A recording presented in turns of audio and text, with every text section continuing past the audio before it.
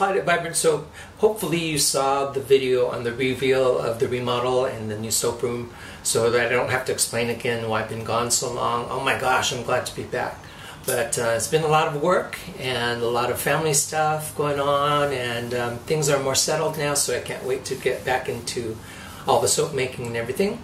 So today I'm going to be making a remake of a soap called Lotus Position, but you know me, I want to always play it up and change it around a little bit, so I'm going to add some swirls to this, and also messing with the colors a little bit. I almost could have renamed the soap, but there is a little bit of the original design left in the soap that I'm going to keep it as Lotus Position. I like the name too. So anyway, let's get started. I have a color tutorial, and glad to be back again. Hope you enjoy the video. Okay, so it's time to talk about some color nuance, and you know, I've shown you some things on the color wheel, but there are some subtle changes you can make to your color schemes, and once you've identified them, to make them a little more sophisticated because they're not as common. So what I'm going to do is I'm going to do a triadic color scheme. Triadic, as it sounds, are colors that are form an equilateral triangle on the color wheel. So I'm looking at green, orange, and purple, and so you can see this triangle right there like that. But you know, you can take a pure green, a pure orange, and a pure purple and make a beautiful soap, and that particular combination ends up looking like Carnival, Mardi Gras. It's got those colors to it. But I'm going to change that up a little bit. My brand for my company is Vibrant, but sometimes I do take away some of the colors' vibrancy so that another color can take over and be the star of the show. So that's what I'm going to show you today. So rather than using a pure green, I'm going to take a green with some white, in other words, pastel version, and put that right there to show you. So that's not a pure green, although it might look that way on camera, to show you what it really looks like without being a pastel. I'll put a little dab of the green right there. See, it's quite lighter. So definitely the green is not going to be the star of the show. Then I'm going to show you what I do with this orange. So there's more of a pure orange, but it's a bit bright and I don't want it to be the star of the show, so I'm going to mix with its opposite. And so I'm going to take a little dab of blue, and when you mix these colors with their opposites, you tone down both colors. So you can see that it's no longer orange. I don't want to mix any more blue in it because I don't want a brown either. I just wanted to take some of the vibrancy out of that orange. But the real star of the show I want to be a deep purple. And I'm not satisfied with that even, so I'm kind of altering the colors in the triad that I identified. I want it darker because I want it to be the color that gives the punch in the soap. So I'm going to add just a bit of black to make it what we call a shade of that color. It's still purple, so I have to make sure I don't put too much black in it. And that's going to be the colors that I use in this redo of my soap called Lotus Position. And I'm going to swirl it more than I have in the past to with a bit of a hanger swirl as well. I want to make it look like it's blooming. So that's the color tutorial today, which again is basically a triad. There's the triangle. But I toned down the orange by mixing its complement, which is blue. I made the green a bit of a pastel by adding white to it, and then I darkened the purple with a little bit of black. So let's see how that works in my soap. You never know until you try it. Okay, let's blend the oils and milks, clays together first a little bit. Okay, let's emulsify the fine silk. That's about 100 degrees also.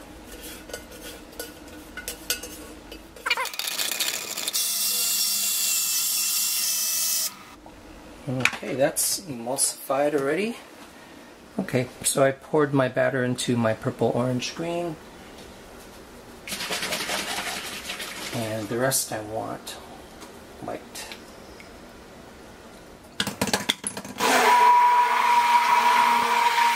Okay, may as well get my fragrance in there while I'm mixing it up so I don't overmix it. And a little bit in those as well.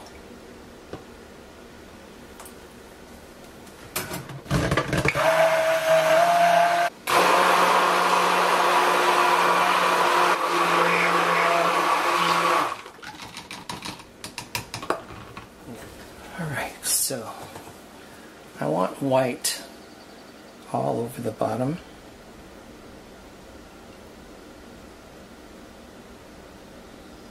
So I'm just going to pour in the center part of this divider and lift these up so that the bottom is all filled evenly. I think you can see better that way.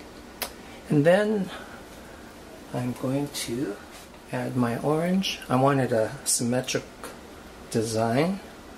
Just stirring my orange a little bit. And the orange is going to go on either side.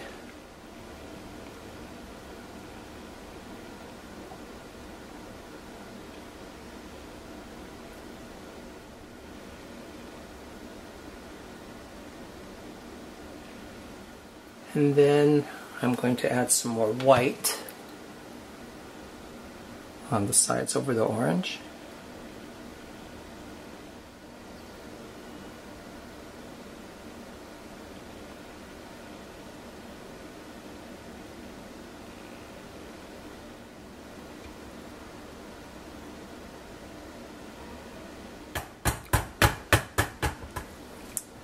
Then the green goes in the middle.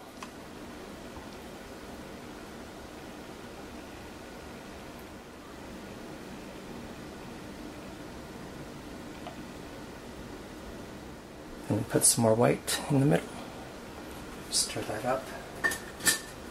It's rising a little bit, but I don't think it's going to be an issue.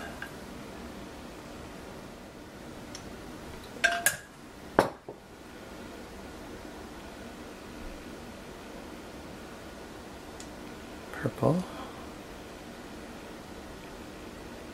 I want to sort of abstractly simulate the purple lotus blossom floating on the top of this.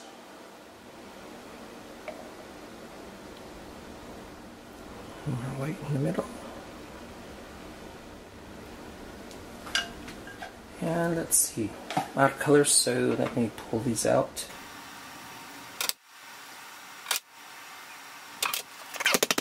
And I'm going to do swirls to the right and then swirls to the left. I think you'll see I'm on the right side now, and I'm going to go clockwise and just spiral.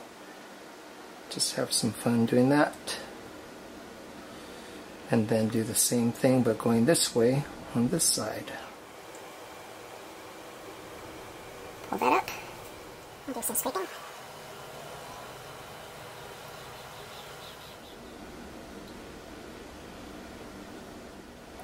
can see what that blue did to the orange. The trick is really knowing how much blue to put in without really making this brown instead of orange. Just a few drops will work.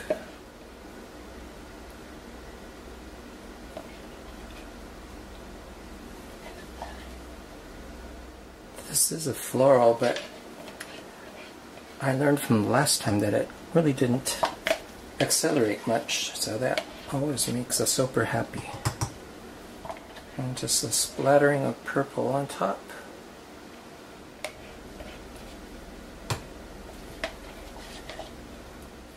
When I come back to soaping after a long break, I always make a mess because I kind of like forget how to be neat. So let's pound this down. Give this a good swirl. First, let me clean up the sides. Okay, and I want to remember the design inside, so I'm going to do a symmetrical swirl on this too. I'm going to swirl to the right on the top here. Swirl to the left this way. Okay, so I think you can see the colors that I wanted, this little green and a sort of burnt, less intense orange, but the purple is dark and vibrant. So we'll see how this is when we cut it.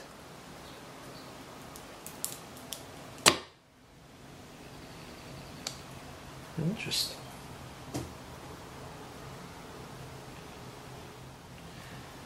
See, there's some white on top. I forgot that I had some leftover white after I stopped videoing the making of. So I just dumped that on top. So there's the creamy green, the pastel green, and then there's the darker purple that looks like it's going to morph, and then there's the orange that's been toned down a little bit. And I really am happy now that I look at that sometimes the orange is just so bright that's all you can see. So this one I think I like.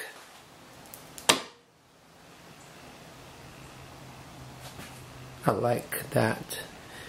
It's a pretty symmetric pour, in that it's framed with the purple, and then you get the green, and then you get the orange.